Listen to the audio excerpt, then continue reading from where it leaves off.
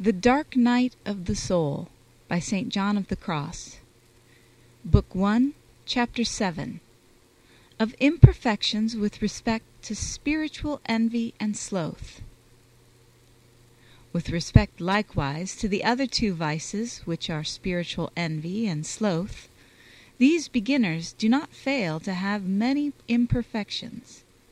For with respect to envy, many of them are wont to experience movements of displeasure at the spiritual good of others, which cause them a certain sensible grief at being outstripped upon this road, so that they would prefer not to hear others praised. For they become displeased at others' virtues, and sometimes they cannot refrain from contradicting what is said in praise of them, depreciating it as far as they can.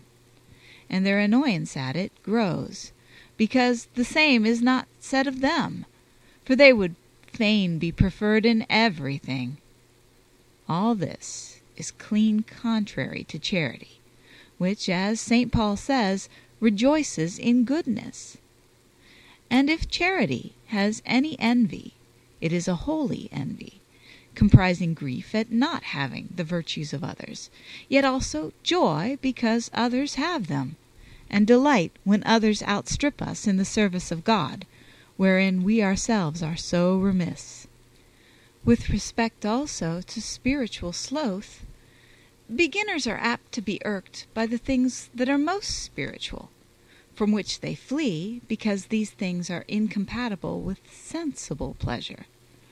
For as they are so much accustomed to sweetness in spiritual things, they are wearied by things in which they find no sweetness. If once they failed to find in prayer the satisfaction which their taste required, and after all it is well that God should take it from them to prove them, test them, they would prefer not to return to it. Sometimes they leave prayer, at other times they continue it unwillingly. And thus, because of this sloth, they abandon the way of perfection, which is the way of the negation of their will and pleasure, for God's sake, for the pleasure and sweetness of their own will, which they aim at satisfying in this way, rather than the will of God. And many of these would have God will what they themselves will, and are fretful at having to will what He wills, and find it repugnant to accommodate their will to the will of God. Hence it happens to them that oftentimes they think that wherein they do not find their own will and pleasure is not the will of God, and that on the other hand, when they themselves find satisfaction, God is satisfied.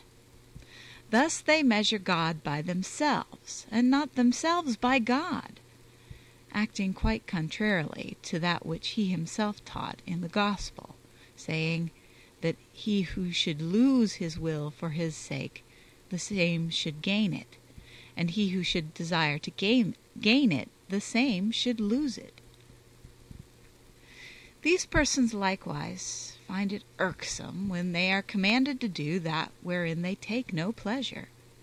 Because they aim at spiritual sweetness and consolation, they are too weak to have the fortitude and bear the trials of perfection.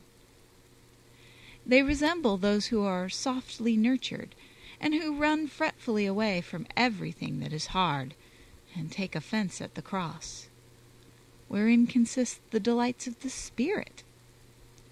The more spiritual a thing is, the more irksome they find it, for as they seek to go about spiritual matters with complete freedom, and according to the inclination of their will, it causes them great sorrow and repugnance to enter upon the narrow way, which, says Christ, is the way of life.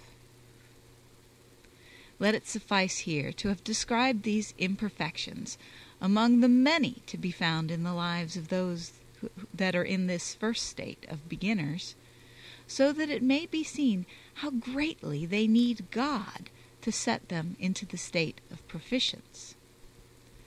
This He does by bringing them into the dark night whereof we now speak, wherein he weans them from the breasts of these sweetnesses and pleasures, gives them pure aridities, drynesses, and inward darkness, takes from them all these irrelevances and puerilities, childishnesses, and by very different means causes them to win the virtues.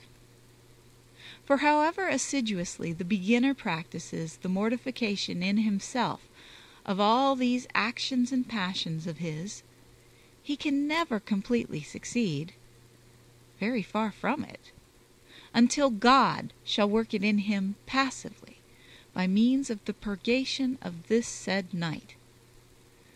Of this I would fain speak in some way that may be profitable.